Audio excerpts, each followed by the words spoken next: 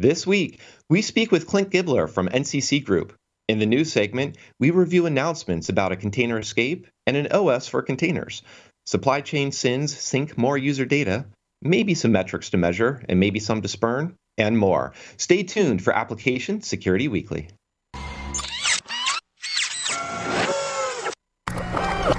This is a Security Weekly production. It's the show to learn the latest tools, techniques, and processes necessary to understand DevOps, application security, and cloud security. Your trusted source for the latest application security news. It's time for Application Security Weekly. As the world of software-driven everything becomes a reality and development cycles speed up, sales teams are taking a new approach to application security, one that enables security teams to scale by empowering developers to integrate security into their development workflows and tool sets, all while giving security teams the visibility and control they need. Snyk helps software-driven businesses develop fast and stay secure with a developer-first solution that seamlessly and proactively finds and fixes vulnerabilities in open-source libraries and containers. Learn more and see the solution for yourself at securityweekly.com/Snyk.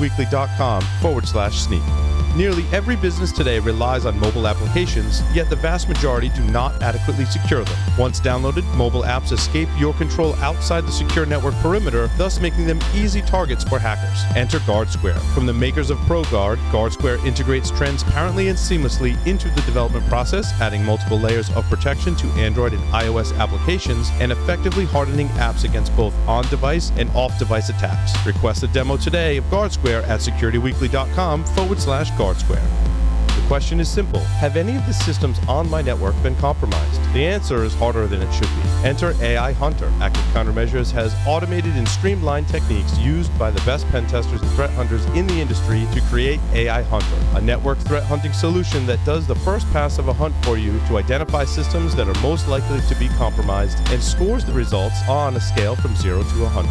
You can then research those systems in depth with AI Hunter. Focus your valuable time on the systems that need your expertise with AI Hunter. Sign up for a personal demo today at securityweekly.com/ACM.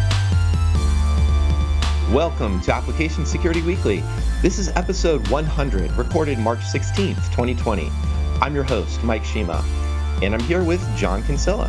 Hey, John. Hey, Mike. How you doing? I'm up here in quiet Seattle. It's really quiet outside, so I hope everyone's doing well and staying healthy.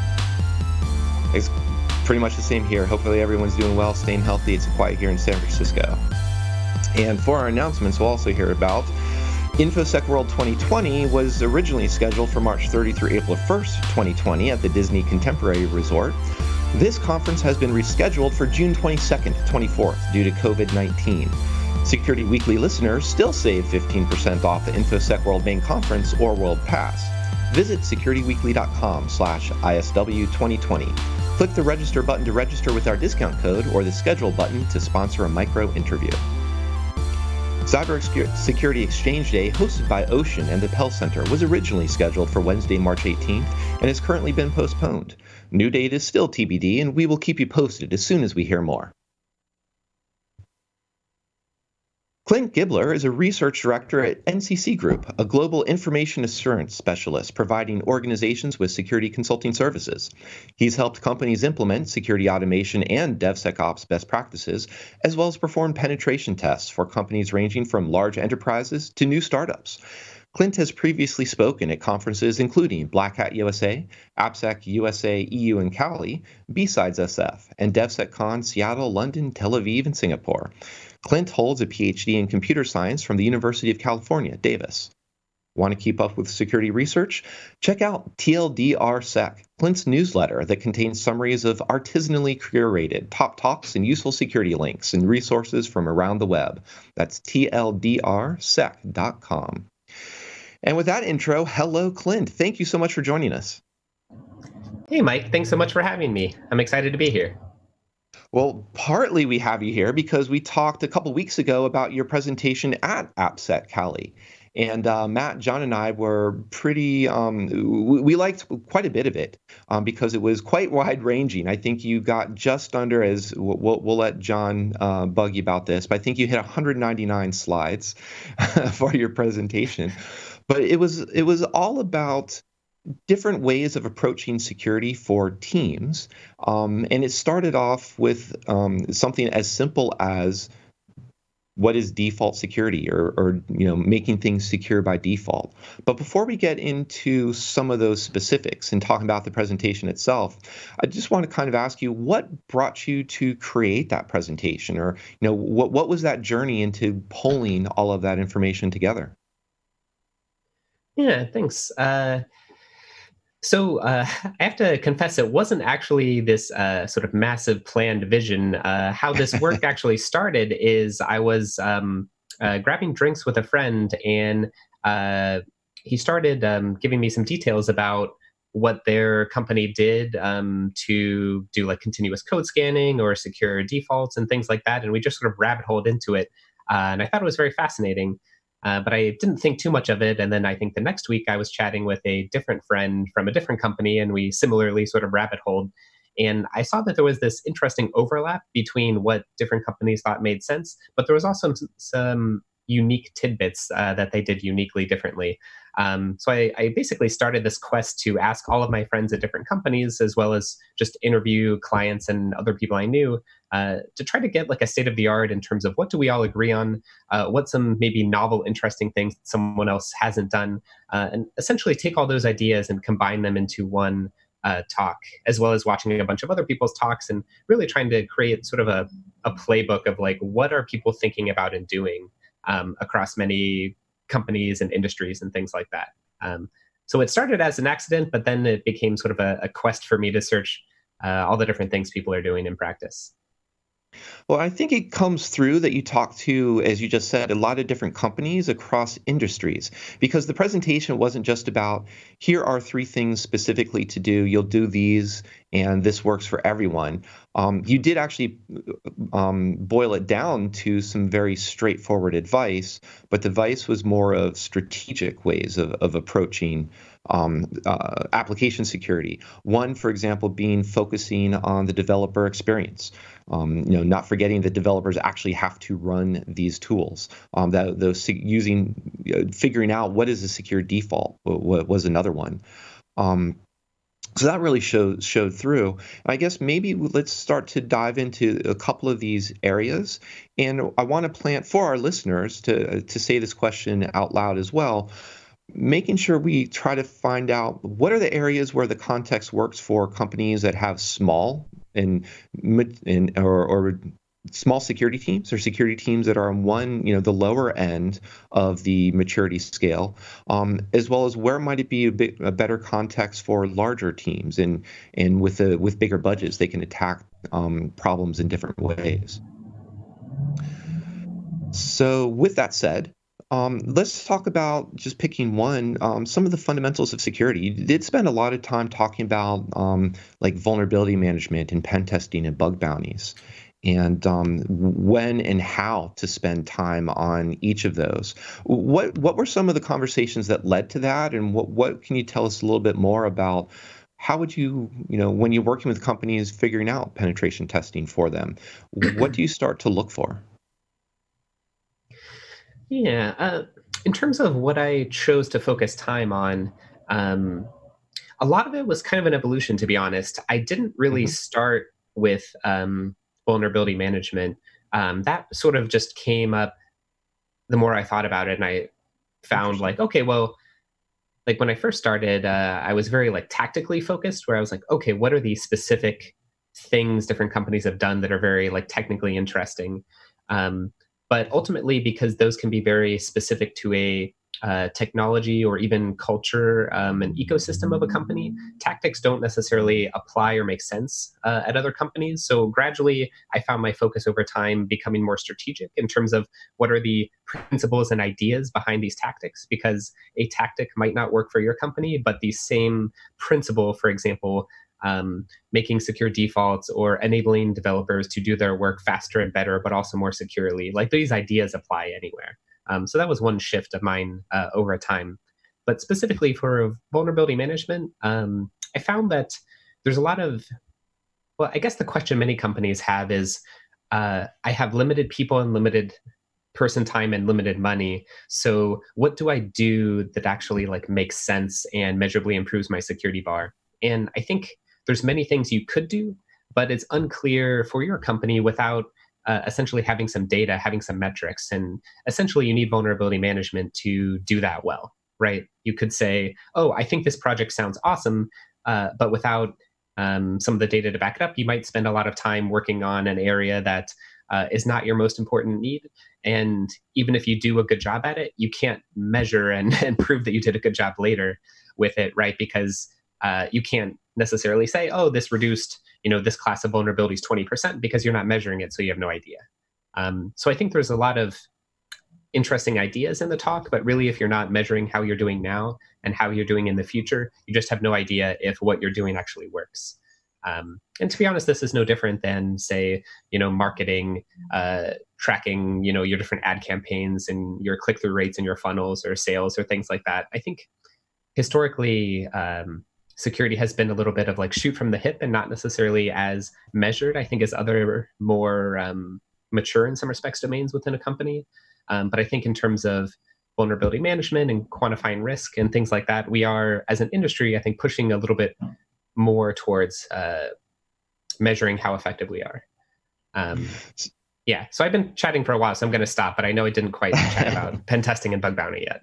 No, that's good, because I sort of brought us into it at the, not necessarily from the smartest way to enter this, but one of the common questions in the sense of, I'm a security person. My company is building software. I have no idea what the bugs are what bugs are inside it. How worried should I be of it? Maybe I'll turn to pen testing or a bug bounty. But you're kind of pulling out those points as saying, well, what should we should be figuring out what to measure in the first place, and just the number of bugs isn't necessarily the smartest thing. So maybe we should pull back then and sort of taking me as our security guinea pig on this journey and saying, sure, we could start going through pen testing to find cross-site scripting, but riffing on your concept of secure defaults and the parts where you're talking about that, what are some better ways that you've seen companies approach just not having to worry about a whole class of vulnerability? Yeah, I think you can get a lot of value and wins by just doing very simple things. For example, if you're using a modern web framework or modern like front-end library, those are going to handle a lot of things for you. And if you're using like an ORM or object relational mapper, instead of writing raw SQL statements, then you're generally not going to have SQL injection, and then the web framework is ideally output encoding for you, so you don't have cross-site scripting. It's probably doing some session management for you. It's probably helping you with CSRF tokens, although with same-site cookie flags, this is maybe less of an issue. But the idea is choosing sort of technologies and approaches that eliminate whole classes of issues such that you don't even have to worry about them. Another example is many times companies are compromised via targeted phishing. And you can train people to not get phished, but I think ultimately, in some respects, that's a fool's errand because it's always going to happen. NCC does a lot of red teams for different companies. And I asked a friend of mine who's very senior in that practice, like, hey, in practice, how often do you get in via phishing? And he said 100% of the time. And this is like in small 3 or 4 week engagements. This isn't like determined attacker over many months. But the reason I say that is if instead of, say, having a culture of downloading attachments and opening them, if you could perhaps more often just share documents in Google Drive and open them there, and nobody's actually downloading Excel documents or Word documents or various things that can have macros and opening them, then you just eliminated that whole class of issues, which is one of the most common ways companies are compromised. Admittedly, that's very hard in many companies because, for example, accounting and other people's workflows may be very, like they need to do that. But the idea is like, what are single decisions or technology choices we can make that eliminate whole classes of issues? Turning 2FA on everything, not very technically complex in terms of like a protection or like detection type thing, but it's like you get a huge amount of value from that. So those are just a couple of examples. Yeah, and I like that because it's focusing on the underlying the outcomes of the behavior rather than the behavior itself, because the whole web is predicated on here is a link to click on it. There's no such thing as the evil bit. There's no evil bit RFC for URLs where people say, oh, just look for this and don't click on those. And I think it speaks to two. You're really focusing, I think, in good ways on getting to classes of vulnerabilities. One of the other ways that security teams may consider targeting classes of vulnerabilities might be diving into the source code and doing some SAST or some DAST. What's been your experience, and how have you seen companies either perhaps make mistakes that are something to avoid with using SAST tools, or ways that they've adopted it well and that other companies might emulate? Yeah, one thing that surprised me a bit is many companies are having a lot of challenges getting significant security ROI from SAST and DAST. And it's hard for me to say that because like automated bug finding, especially static analysis, is like one of my favorite topics. I just find it very fascinating.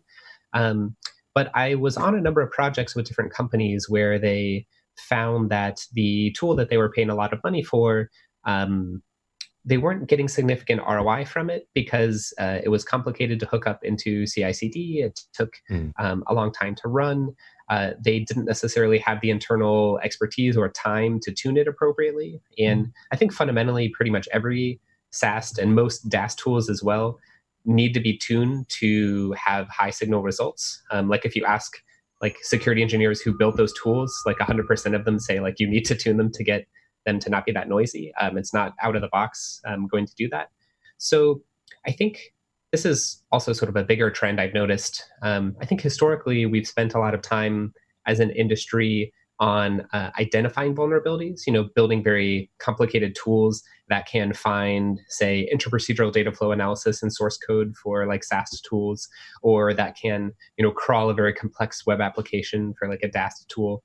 But many modern applications, how they're structured as well as sort of microservices make SAST difficult. So one trend I've noticed is sort of a deprioritization of complicated bug finding, and instead prioritizing more, can we build, say, secure wrapper libraries that handle potentially dangerous things such as SQL queries or parsing XML or things like that, and then giving these libraries to developers and making sure they use it.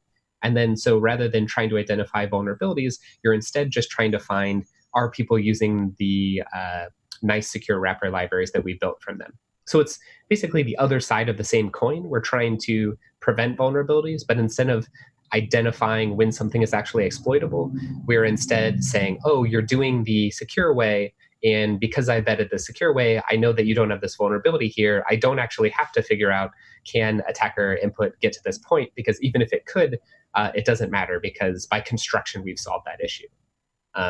So yeah, I've noticed many companies having trouble with these sorts of tools, which is not something I expected going into it, to be honest. No, that's interesting. And it sounds like, too, that shift is very much like it can be a lot easier to identify very obvious and glaring anti-patterns than figuring out, are these other patterns okay or not? Have they been vetted? Have they not been vetted? And maybe it also speaks to, you're talking about like frameworks and cross-site scripting. React has their lovingly named dangerously unset inner HTML, which is just a great way to highlight that is a very good anti-pattern. So, if you lint for that and finding that is a really high signal to say, wait, why is this in here? Let's poke at it a bit and figure out, is it okay? Is it being actually used in a way that is not too unsafe, or do we need to go after it some more? I'm going to jump around a couple different topics now, too, because I'm kind of moving backwards from that predicated idea of, ooh, I have a whole bunch of apps. I should just do some testing and find out what's wrong with them.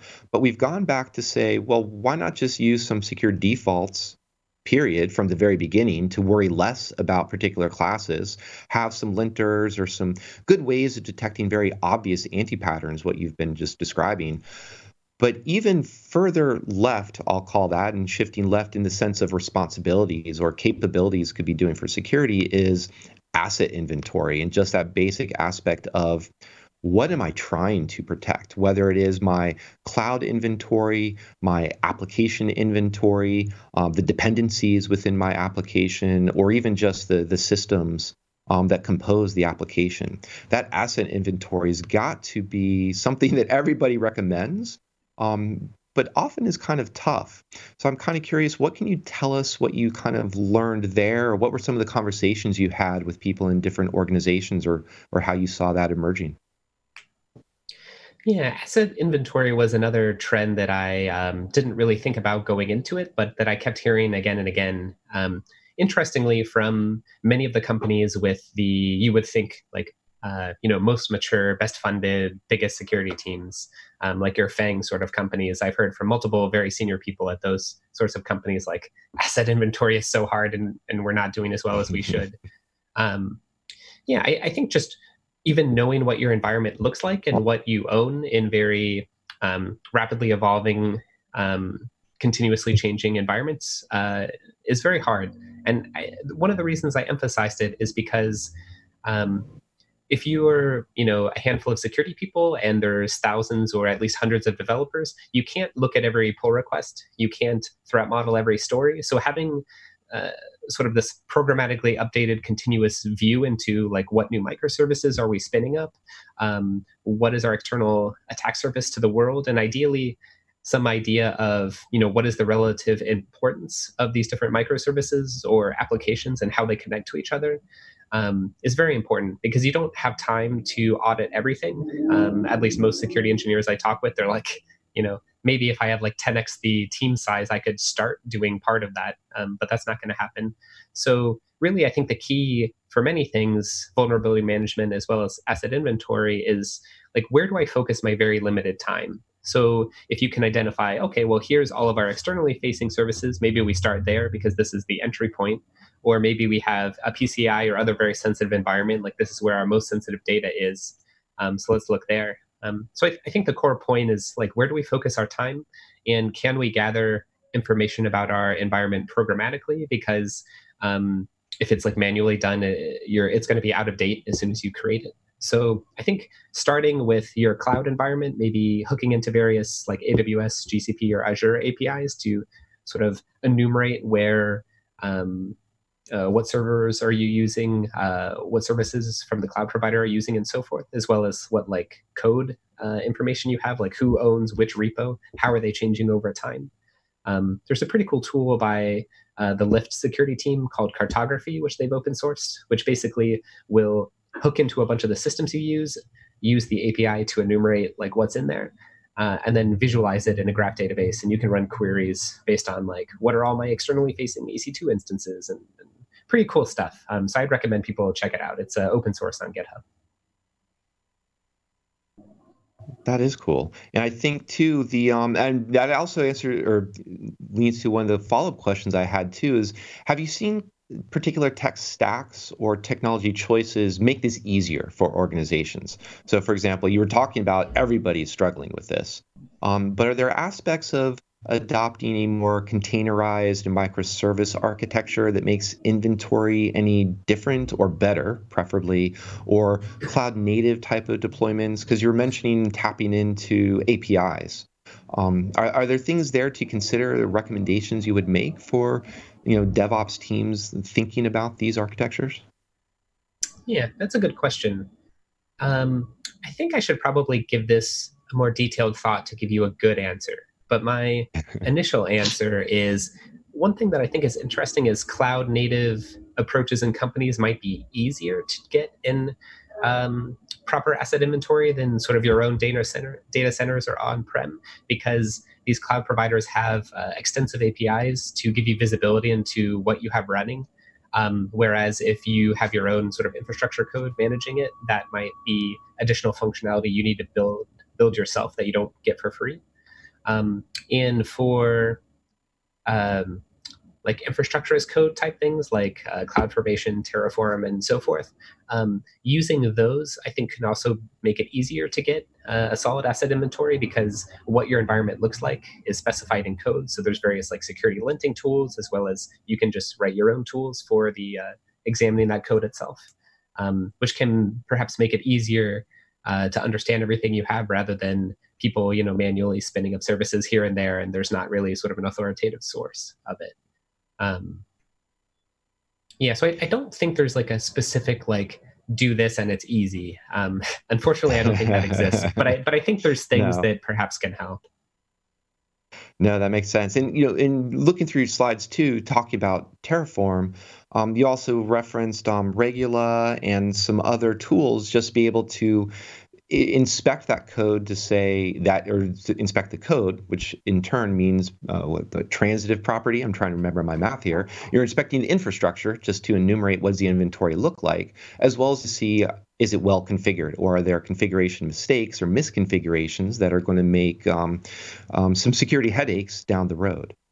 So that does tie that together pretty nicely. I wanted to say too, make sure that we give John a chance to ask about the slide numbers here, but I think you gave this at RSA, and RSA always asks for an apply slide. So maybe that was what gives you slide number 200. You were just holding that out when you gave this at B-sides.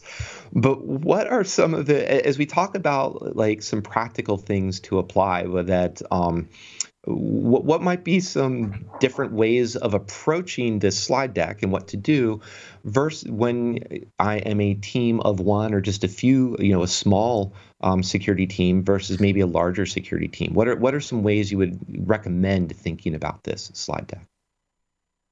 Yeah. First of all, you're totally right. The action plan was entirely because of RSA's very specific guidelines that says you have to have these slides or else, we yell at you. That's right. But then in retrospect, I was like, oh, that's actually a great idea.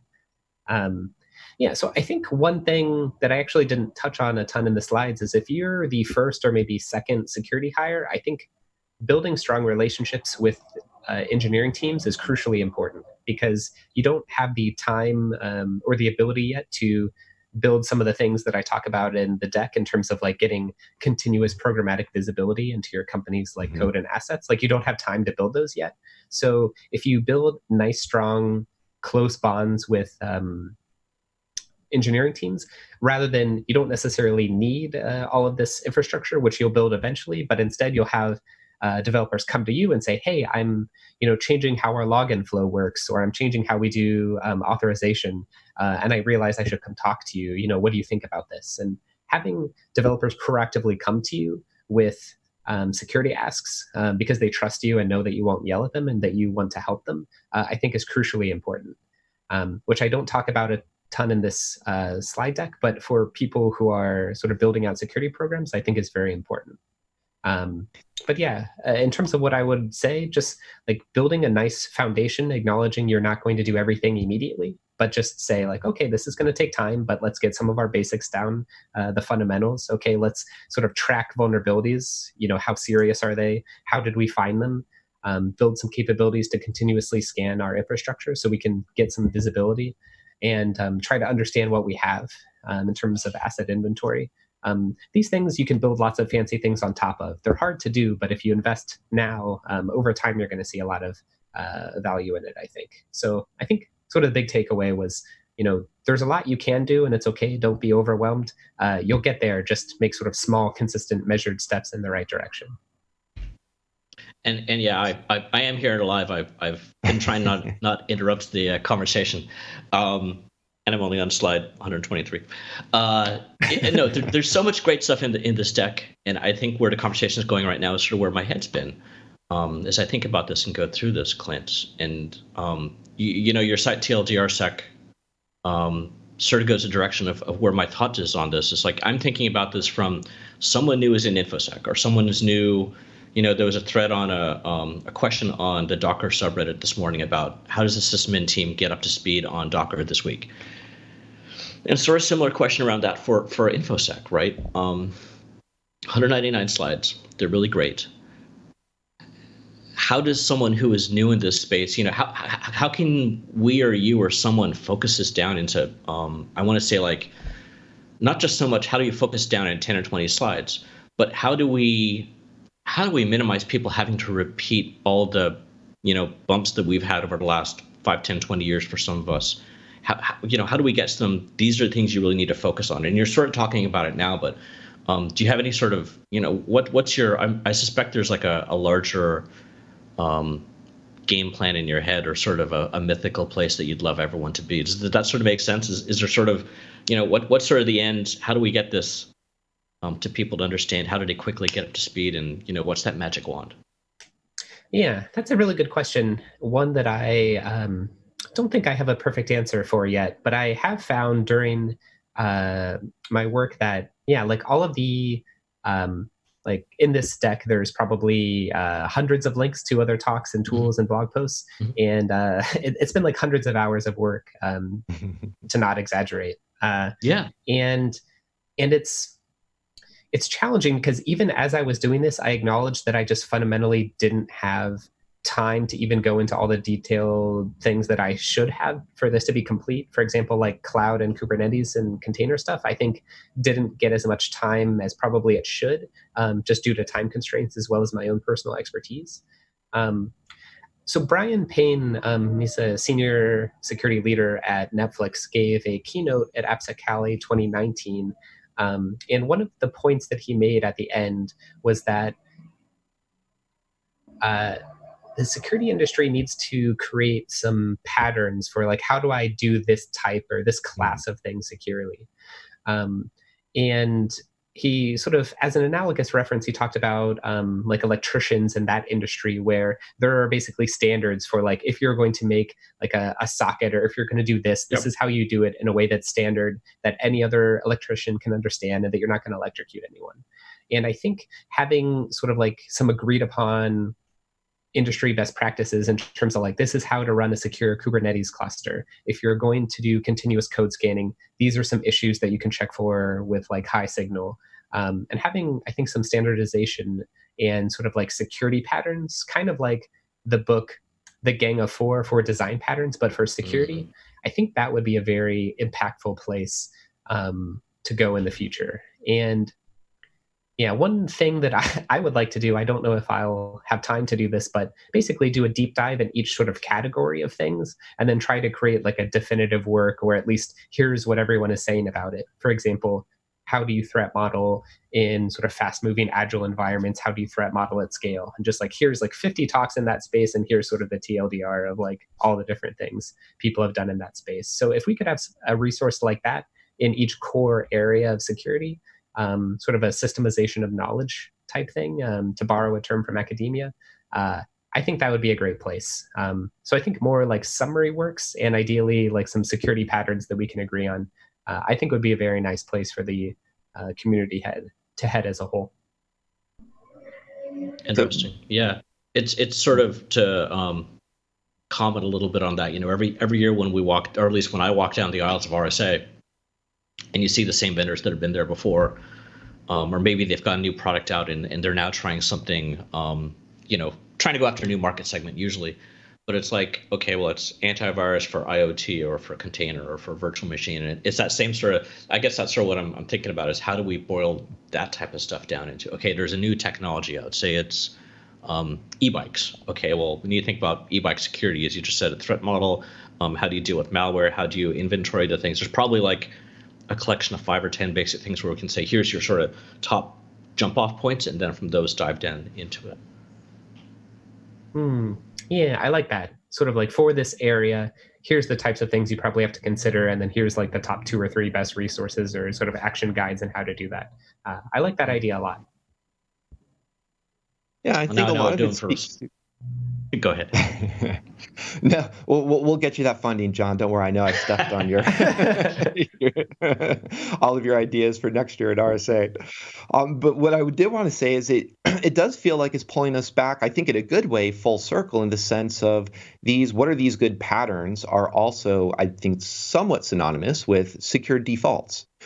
So talking about a good front-end framework that is very resistant to cross-site scripting, makes it very hard to make a cross-site scripting vulnerability, or even just having an XML parser that strips out a lot of unneeded features, or just disables those features that enable things like XXE being so impactful by default. Because I think a lot of that too also speaks to what you were alluding to earlier, Clint, in the sense of security team working with the engineering. And I would nudge it a little bit to say, rather than just be passively making it so that the engineering team comes to the security because security is providing that help, but security becoming actively involved with that engineering team on the problems that they're doing. That they're running into. And I think you and I, Clint, had a conversation briefly about a company that was adopting fuzzing into their CI/CD process. And you had some really good insight on just how that idea, this isn't quite, maybe this is a pattern of testing, but this probably speaks more to security working with engineering and extolling the virtues of just incidentally what a security tool is. But if you recall how that conversation went to convince a engineering team to see the benefits of what fuzzing does for their code. Yeah, definitely. Thanks for bringing that up. Yeah, I thought it was a very interesting case study. So just to give you quickly a little bit of background, there's a company that had a service written in C that needed to be very high uptime and high throughput. It was taking in JSON data from the internet and needed to do like billions of transactions a day. So NCC group, some of my colleagues came in and their security team wanted them to get some fuzzing hooked up in their CI/CD. So whenever, for example, there was a new pull request or a new build, they would fuzz it for, say, a week or so, and then they wanted it to like automatically spit out inputs that caused crashes into like Jira tickets and assign them to the development team and sort of all this nice things.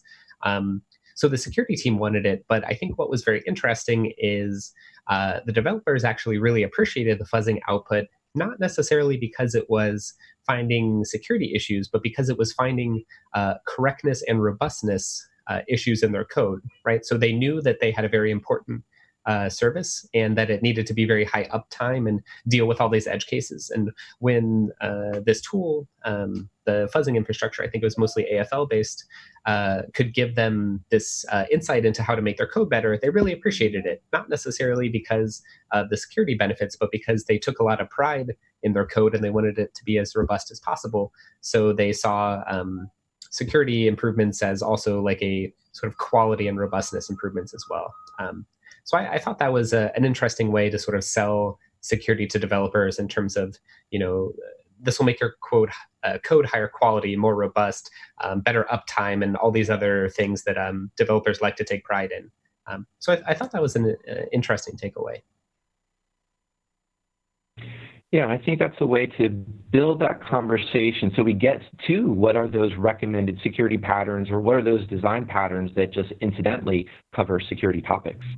And speaking of which, I know we've been teasing you about the presentation in the slide deck, but we very sincerely are happy to have you on here because we talked about it for a previous episode, but now we've had a chance to talk to you directly and get your insights onto this content. Should we be able to see more of this? Do you have something coming up that we can should keep an eye out for? Yeah, I plan to do an updated version at some point. Actually, due to John's feedback after AppSec Cali, I realized, it should be more than 200 slides. I can't believe I did under it. I felt like such a sloth. So don't worry, there are, I believe, more than that now. But yeah, I think there were many topics even in these extended slides that I couldn't get into enough detail. So I think at some point I would like to do a blog post that basically captures all these things and more. No timeline on that, but probably expect to see updated versions maybe next year once COVID-19 scares go down a bit. But yeah, I write in sort of more consistent, smaller chunks, as you pointed out earlier on my newsletter, tldrsec.com. So just like weekly updates of here's some cool blog posts or talk summaries or tools and things like that. So yeah, talks in the future, but probably it's going to be a number of months. But I do have a grand vision one day of writing this all out into like a mega blog post or maybe like a mini book or something. That sounds awesome. Yes, and for the record, I think you're up to 222 slides that we've only unfortunately had 30 minutes to try to get through. So once again, I do want to thank you very much for coming and joining us. I want to thank John as well, and want to thank all of the listeners. We're going to take a quick break, and then we're going to return with news of the week.